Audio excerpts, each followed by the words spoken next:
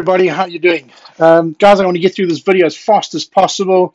On this last weekend now, I came across Michael Cannon and his dad, Roy Cannon, on Inanda Dam, opening up the season for the Joey's Bass Trail. And it certainly was a tough day for a lot of people.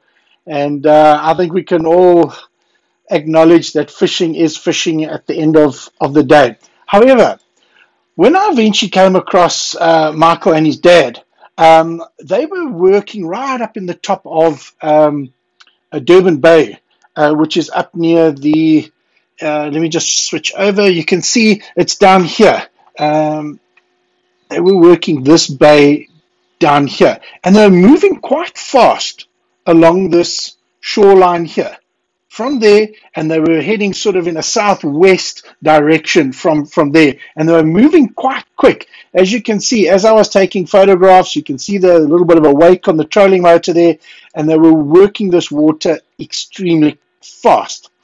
All of a sudden, they came across this little cove here, and guys, as you can see, they just slowed right down. This is something that they'd identified in pre-planning, and I can tell you they worked through this area methodically, right in the back underneath the recently flooded greenery there. And I can tell you they are like machines, how they cover this water methodically, regularly changing baits. And all of a sudden, Michael stopped. And he went down onto his knees, or haunches, whatever, and he started looking at the charts. And what he was looking at was this little bay here. He was looking for something special in this area here. And I can tell you, if he went to the mosaics, it wouldn't have helped him much. You can see a lot of the offshore stuff there, which is really nice. As you can see there, some interesting offshore stuff, but they were right in the back of this cove here. And there wasn't much, really exciting there. If we go to the satellite, you can see the contours come in. The contours show there is definitely a little inlet there, but there's not quite enough information there. However, he then looked at Aerial HD. Aerial HD showed something very, very special, as you can see. Okay, something happened here. Now, this was taken, if you go to the satellite and we change over there, we go chart options, we change that to full, you can see the contours come in there. You can see there's a little bit of a saddle there from the contours, but there isn't quite enough detail. It was nice and low, but there isn't quite the detail that we're looking for. Then, like I said, he looked at his Aerial HD and he was looking for something unique. Because remember, they were right in the back of this chart here, in this little cove here. And if we look at one of the first drone imageries that I ever used, it was called Accept T's and C's. The dam wasn't quite as low yet. This is when it first started dropping here around 2017. This is the area that I first started taking these geo-referenced images of. And this is what he was looking at. But Aerial HD, I believe, was the key. Now, from the charts, you can see there's a ledge there where the cursor is. You can see there's quite a steep, that's a steeper drop off there. And then there you can see there's a little bit of a ledge there. But the thing that I believe that made the difference for this area was the eye level imagery. Now, let me explain this eye level imagery to you. I've got a little article here. Let me put that up. Okay, guys, this is what eye level imagery is. I used the drone when the dam was level to record images around the dam.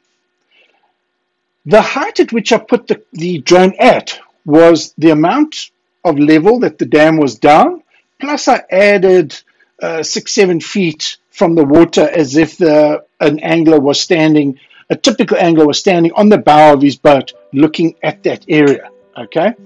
And that's basically what you would see when the dam comes back up to 100%. Here's Michael Cannon on his boat here, or a guy on his boat here, and this is what he would see from that angle, okay? When the dam is full. Okay, this isn't the same area. This is just to show you concept of eye level imagery. He would just see all the water here. Your average angler will see that. However, FishTec chart owners will see this. They can select the image, the eye level imagery off the chart. They'll bang on it, and they will see, you see on the bottom left here on this HDS 12 live here, they'll see that type of imagery. So they're going to know exactly what they're fishing. So what did Michael Cannon and his dad see when they came into this cove? I've sort of blanked it out here to simulate 100% water level to show you typically what it would look like. There was a lot of grass sticking out sort of in the center to the middle here, which you won't see in this. I'm not going to attempt photoshopping grass. So you're just going to have to imagine that there's a little bit more grass here. But if you take the actual image they were using, the panoramic imagery off the FishTec charts, that is what they would have seen. So let's go back, refresh your memory, take a screenshot of that with your mind, and boom. That is what Michael Cannon had to work with for this area. So what are the identifying spots? What makes this special? Just looking at this image here, I can tell you, number one, it is that hard sort of drop-off area. It's quite a steep area. It looks quite gnarly as well. There's some, I don't know if it's like a rocky type of clay, sort of granite, whatever you want to call it, type of a composition there. And then, of course, where the little island is, where they eventually targeted, this is what Roy was targeting, was this little island here. And guys, on the right here, you see those little green strokes there? That is where Roy capitalized, and he found, let me find it for you, let me find that image, let me find it for you.